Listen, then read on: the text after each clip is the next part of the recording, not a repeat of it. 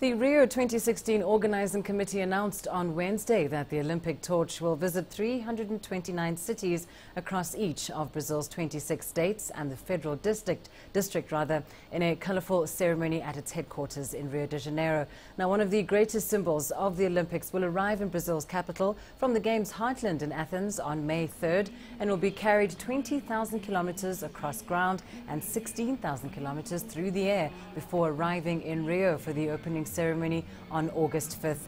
Among some 12,000 people who will take their turn to lift the Olympic flame is captain of Brazil's Olympic volleyball team, which took gold in London, Fabiana Claudino, Brazilian Olympic sailor and bronze medalist Isabel Swan, together with gold medalist in Judo at the Pan American Games, Miranda.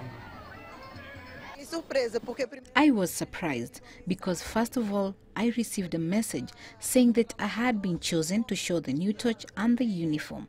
But then I arrived here and they said, no, you're going to carry the torch. I was very happy, very excited. It's an amazing feeling.